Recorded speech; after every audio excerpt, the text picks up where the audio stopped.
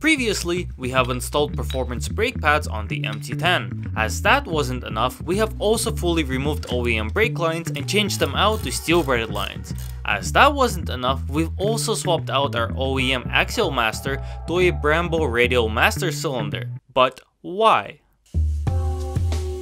Well, first we have to go back and figure out what caused this chain reaction of me purchasing these overpriced parts in the first place. Well, let's let this guy explain it. We do have to point out the lackluster brakes on the FC10. It's not on par with an R1, and it's not on par with the other hyper-naked competitors. So the brake pads helped with the initial bite.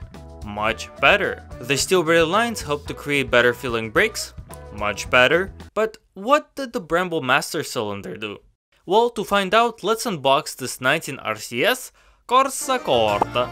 At first look, you're greeted with this beautiful box consisting of colors that represent the brightly colored red marinara sauce and the creamy white Alfredo sauce.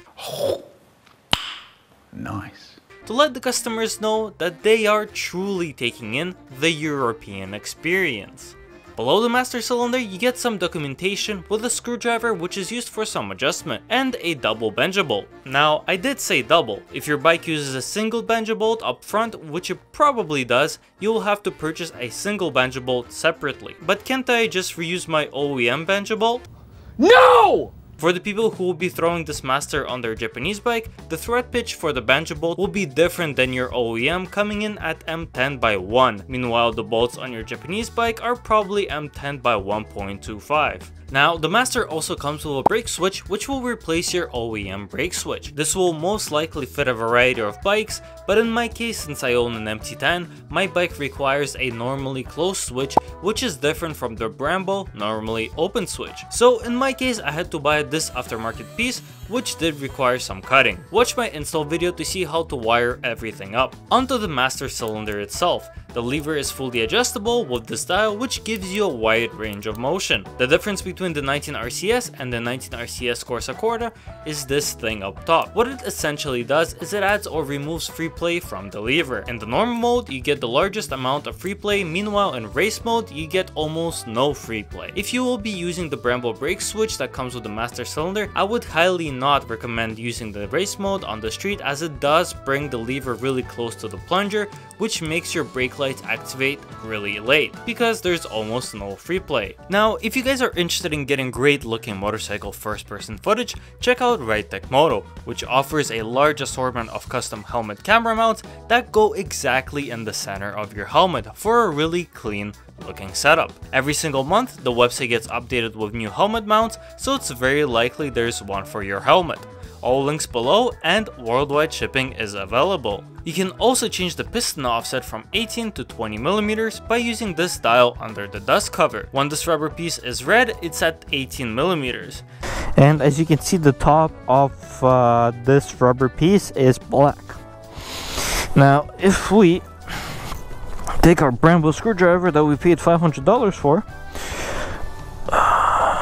we can go right here and we can change it to the red setting. This provides an easier pull on the lever, but also provides less feel in the brakes. Meanwhile, the 20 mm provides a tougher lever pull, but really enhances the precision of how much braking power is being applied. I suggest you try out both settings and see which one you like more, as it's totally up to your personal preference. And now let's install the master cylinder on the bike.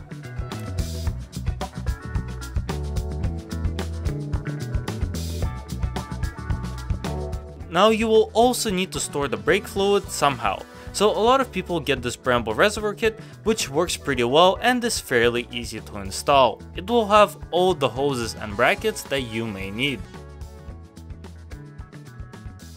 Alright guys, but how does the master cylinder actually feel?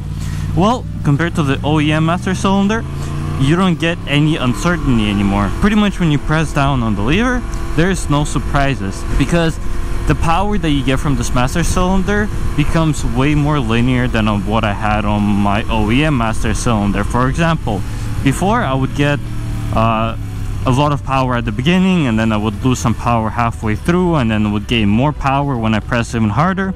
With this one, you get the initial bite initially, obviously from the brake pads, and then everything else is completely smooth power on, which just makes this master cylinder feel way more premium than the OEM. Now you also get 3 different modes, being the normal, sport, and race mode. I just leave it in sport mode for just the middle setting, just because I'm riding on the street. Race is a little bit more touchy, sport is actually pretty good, and that's where I keep it, and I have no problems with it. The brakes are still plenty sensitive for me. And now I also run on the 18mm piston offset, which provides an easier lever pull but provides less feel. But for the street, I'm actually feeling like the 18 is a little bit more doable than the 20. The 20 is a little bit too stiff for me, and a little bit too linear. Meanwhile, 18, you get an easier lever pull, and it's just, they're a little bit more touchy and more responsive when you're riding on the street, just like I am doing now. So what is my opinion? This costs about 500 Canadian dollars, which is actually not terribly overpriced, and if you want your bike to be as good as possible, it's more or less reasonable. I would definitely suggest getting the Corsa Corta over the regular 19 RCS, as I really like the free play adjustment. I like my brakes to be more sensitive, and putting this master on sport mode really does enhance the brake feel. The adjustment of the piston offset from 18 to 20mm actually makes a difference. I prefer the 18mm offset, but I would think that on track 20mm would be a little bit better, as it does significantly increase the brake feel. The install is actually super simple compared to something like steel braided lines, and overall this master definitely improved the performance of the brakes on the MT10 substantially, so I would recommend it. Thank you so much for watching this video. Many other videos are coming out soon, and we will see you in the next one.